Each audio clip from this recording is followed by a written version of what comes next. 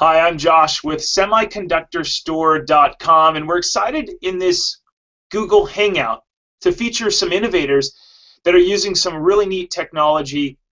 Without further ado, I want to highlight the team at AutoScan and jump over to them and learn more about the prototype that they've built. So let's jump on over. Hi, guys. Hi. How's it going? So first, I want to jump in and talk about your technology, AutoScan, and ask you a couple questions. First of all, where are you today? Why are you in a hotel room presenting to us? So right now we're out in Columbus, Ohio at The Ohio State University for our National Senior Capstone Project Conference. It's a conference held every 2 years for capstone projects from across the country, and we were one of 13 student groups selected to present a poster on our project.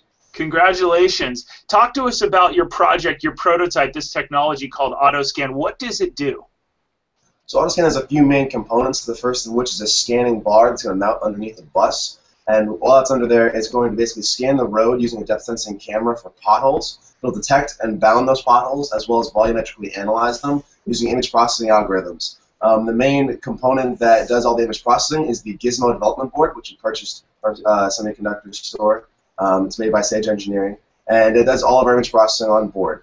After that, we also geotag the pothole as well using an onboard GPS device, and we send the volume GPS time and date data of the pothole off to a database where our website reads from it, and we have Google Map embedded in our AutoScan website that plots all of the potholes and also has the ability to schedule repair jobs for municipalities. And Very cool. Vinny can talk more about the scanning method. That's great. So you talked a little bit about the board that you have in there and then some of the components to record the geographical and volumetric data. What other components do you have in the prototype? So the main part for pothole detection is our depth sensing camera. We chose to go with a non-normal like RGB color camera because of restrictions of it not working at night. So what this camera does, it's the depth sense 325 camera from Soft Kinetic. And what it does is it has an infrared array of LEDs that pulse at a really high frequency. And what it's able to do is calculate the phase difference of reflected light into the lens and calculate depth data.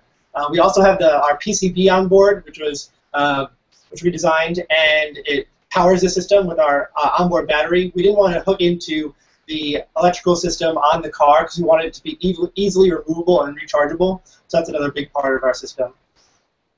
Very cool. So now that we're talking about the system and some of the powering ways that you're powering it, what are some of the biggest hurdles that you guys had when you were building this? So definitely system integration was a big hurdle for us. You buy all these components and you buy them specifically because you want them to do something specific. And at the end of the day, when you try to put them all together and make a working singular device, things don't like to talk to each other. So we spent a lot of time actually just getting things to work with each other, even after we had already bought devices. We also tried to keep the device as cheap as possible. We're a student group. We have a budget of $1,000. But we also think that it's important to keep it cheap so that municipalities can buy a lot and detect as many potholes as possible. Yeah, and what grade are you guys in college? We all just graduated, actually. Congratulations. Well, let's actually, this is my last question. What's the next step for AutoScan? Well, like Stu was saying there, we started as a student group, so we never really thought that this would kind of like get as much attention as it has.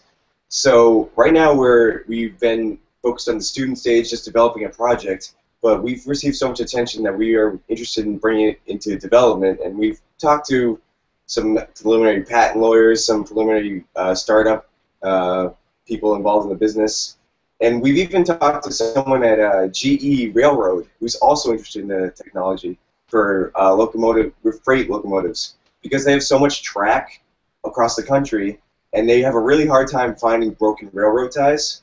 So they're interested in using the technology to find those as they travel across the country.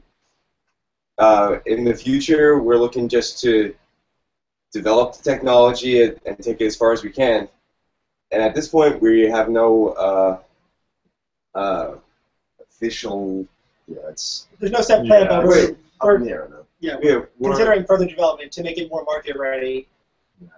That's awesome. Well, you guys have an exciting future ahead of you. Congratulations on graduating, and congratulations on being one of the 13 groups to present your technology. Really happy for you guys. Thanks a lot. Thank you so much.